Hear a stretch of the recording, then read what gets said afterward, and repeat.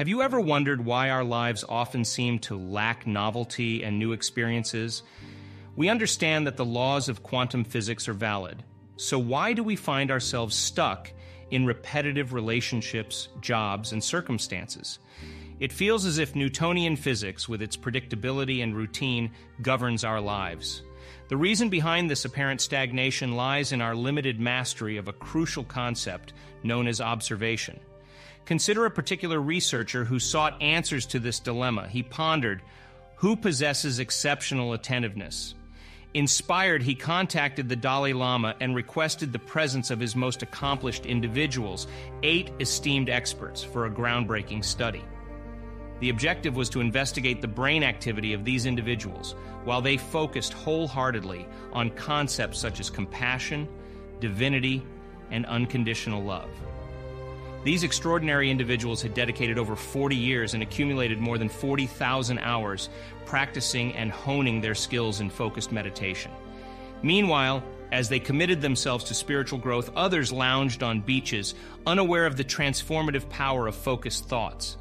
The researchers decided to establish a control group composed of average individuals and teach them the art of focused concentration, now referred to as paying attention, similar to what the monks had mastered. Surprisingly, the average human's attention span dissipates 6 to 10 times per minute.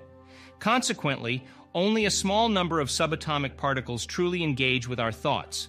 To conduct the study, the researchers connected the monks to electroencephalogram, EEG machines, which measured the brain's emitted electromagnetic frequencies. A total of 256 electrodes were meticulously placed across the monks' heads, resembling a unique headpiece.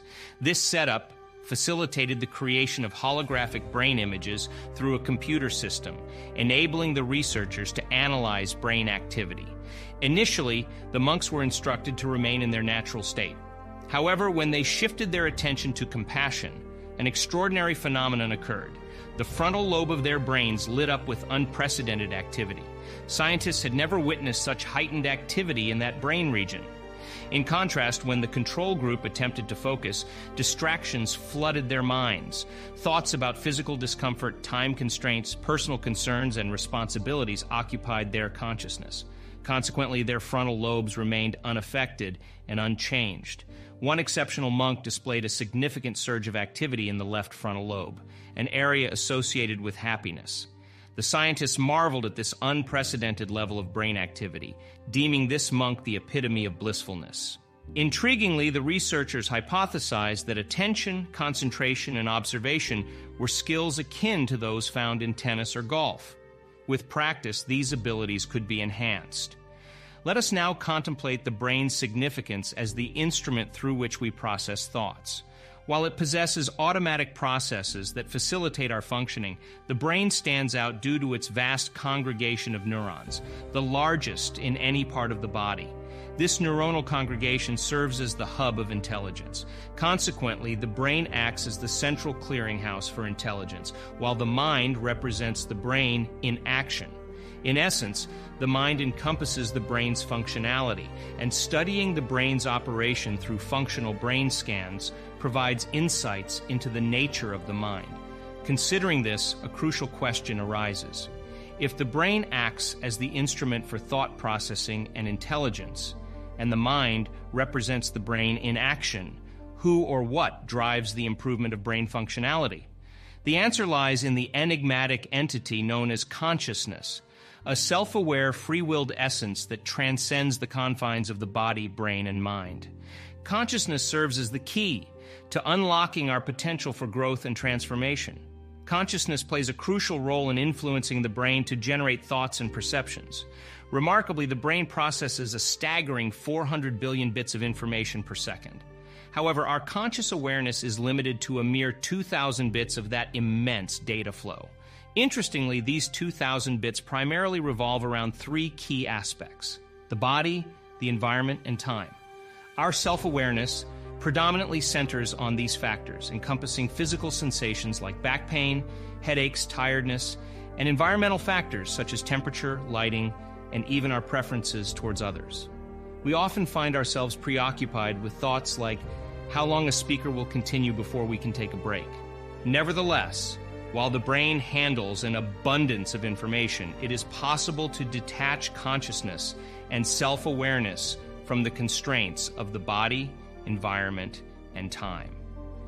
Liberating ourselves from these limitations opens the doorway to enter the realm of the quantum field. To embark on a journey of change, it becomes imperative to recognize and bring conscious awareness to our unconscious mental and physical states. Alas, many individuals shy away from this practice.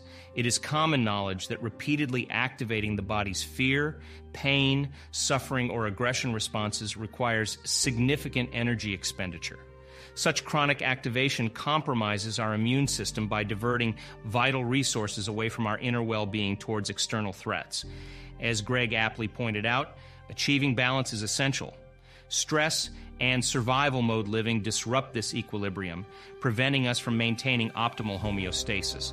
While short-term exposure to these states is tolerable, subjecting ourselves to continuous stimulation or fixating on worst-case scenarios disrupts the delicate balance of our brain and body solely through the power of thought.